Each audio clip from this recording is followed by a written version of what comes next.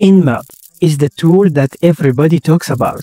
Big groups backed by countries use it, research papers were written only about it, and the whole hacking community loves it. Because of that, I decided to make a course for this great tool called Nmap. This tool's job is to scan network, so we will learn networks quickly and then we will jump in and see the power of our tool. This course, God willing, I want it to be the only course you need to learn Nmap. That means after watching this course, you won't need to watch any other video or any other course about the tool. I tried to look at what everyone else is doing and include everything in one course in one place. At the end of the course, I will give you a cheat sheet. It's like one page that has everything we learned in a simple way. And I will also give you a book that will help you with the course so you can get information from it too. This way you will have the videos, the cheat sheet and the book. And more than that, in every lesson I will show you extra options you can use besides the ones we will use together. And the last thing, at the end of this course, we will try to do a scan on a target and combine everything we learned for you. And one more, at the end I will make a hacking video as a gift, different from the videos on the internet, but I won't say what it is now. So I expect the course content to be very heavy, to the point that the person might need to watch the video 1 to 3 times to understand everything in it. We will also make homework so you can sharpen your skills and make your knowledge stronger. Okay, the course will start from networks, then port and surface scanning, then identifying the operating system, and after that using Nmap script for automatic scanning. And we will finish with how to gather information in an organized way, because Nmap gives a huge amount of info, and how you can bypass firewalls, and finally how to use AI with Nmap. So basically, like I said, everything in one place. Okay, so to help you imagine the course with me, consider this box as our course. First, we will see how to download Nmap. After that, we will look at a tool called Wireshark and we will use it so you can understand the explanation better. But before we jump into Nmap, I will explain networks in a simple way, only the part we need, without too much talking. Because how can you scan a network if you don't understand it? After that, we will jump into the big boss, the Nmap tool. We will see most of its options, how to use its advanced scripts, and some tricks that will help you. Then we will look at some external tools that scan the network too, just so we make the benefit bigger. Okay, now when you reach this stage, you will need a way to show Nmap results clearly. For example, like a tree style, and we will learn this. Finally, we go into firewall bypassing methods, then we follow that with the artificial intelligence, and the last thing is the test experiment we talked about. Let me give you the part of networking that we actually need for our explanation. The internet is basically a huge number of devices talking to each other. That's the simple idea. There are types of communication. The first type is called peer-to-peer. This means the first device talks to the second device directly with no middle system between them. Good. This is a good system because there is no middle server taking all the information. That's why it's used in some networks like the Tor network. But of course, it has downsides. It has good things too, but we won't talk about them now. The system we will deal with most of the time is called centralized. This one has a simple server in the middle. So your device talks to the server and the server serves the other person. For example, I upload my video to YouTube and YouTube shows you the video. So there is someone in the middle, like a server, controlling all types of communication. They can delete the video anytime they want, they can block you anytime they want, and everything like that. Okay, these are types of communication. Now, how does the communication itself happen? What actually happens when you type a website name? First, like we said, every communication has two sides: the source, which is the sender, and the destination, which is the receiver. The sender is you, if you want to send data, and the destination is the one receiving the data, like YouTube or any other service. Let's split the sending process into several layers. Just understand them with me, then I will show you the important parts you will actually take from this. The first layer is where the protocol is chosen. We have many protocols like DNS, HTTP, P2P, and so on. When you open Chrome or any browser and type google.com, google.com is text. The internet doesn't understand text. It must convert it to an IP, so it uses DNS. DNS converts what you wrote, google.com, into an IP. This is only one protocol. There are many, and each protocol has its own job. Like we said, if you want to translate a name to an IP, you can't use FTP because FTP is a file transfer protocol. So the protocol depends on the job you want to do. Then we go down to the second layer, the presentation layer. Here, the data is shown or encrypted. If there is encryption, it gets applied here. If there is displaying of data like HTML or file format like JPG or MP3, they are created or decoded here depending on whether you are sending or receiving. Then we go to an important part, the session part. This is where the actual communication starts between you and the other side. You start opening a session to talk to the other device. After opening the session, or let's say to open a session, you must choose one of two protocols, TCP or UDP. What is the difference? Let me explain simply. We have TCP and UDP. If you feel this part is hard, at the end I will give you the simple summary you actually need. Or if you want full understanding, you can rewatch this part. TCP is more reliable than UDP. UDP is faster. TCP's goal is security and correctness. TCP will not open any session until you send to the server replies, and then you tell the server you received the reply. This is called the three-way handshake. In simple words, you talk, then the server talks, then you talk again.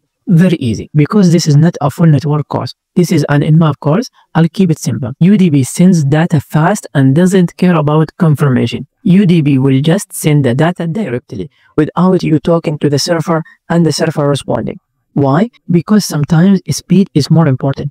Like live streams, it doesn't matter if some data is missing. You might watch the stream normally, then suddenly there is lag. Some data is lost, then it continues and everything is good. But with TCP, if you are logging in or entering banking info, nothing can be missing. Even the packets will be numbered 1, 2, 3, 4.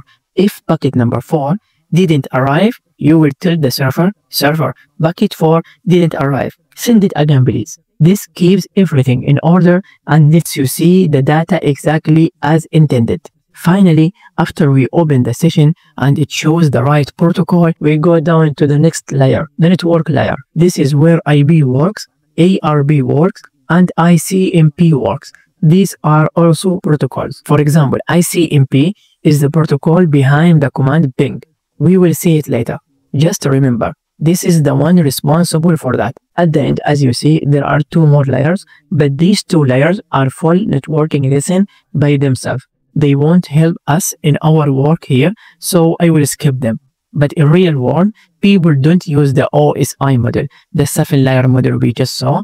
They use something called the TCP/IP model. In that model, the first 3 layers are merged into one layer. The transport layer stays the same, the network layer stays the same, and the last 2 layers, the ones we skipped, are placed into something called network flow or network access. Now the summary for anyone who didn't understand the earlier explanation, here it is in simple words. First, the application layer. This has all the protocols. These protocols are rules that define the action you want to do. If you want to control a server, you use SSH. If you want to translate a name to an IP, you use DNS. It depends on what communication you want to perform. Then below it, we have TCP and UDP.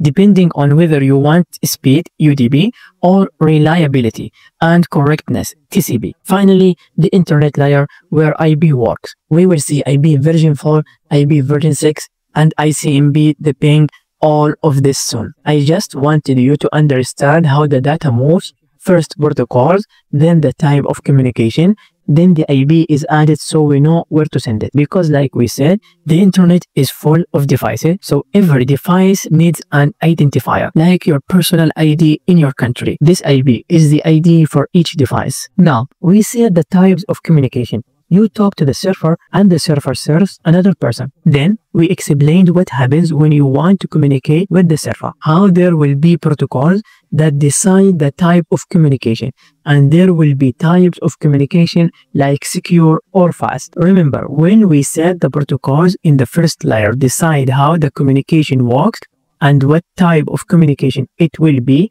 now we have a lot of protocols, around 1024 protocols. These are the protocols that do most of the services we need on the internet. But these protocols are linked to their ports. What does that mean? It means that when you enter port 22, you enter the protocol called SSH, which lets you do secure logging, or let's say a safe login session. So these protocols are not something you choose randomly.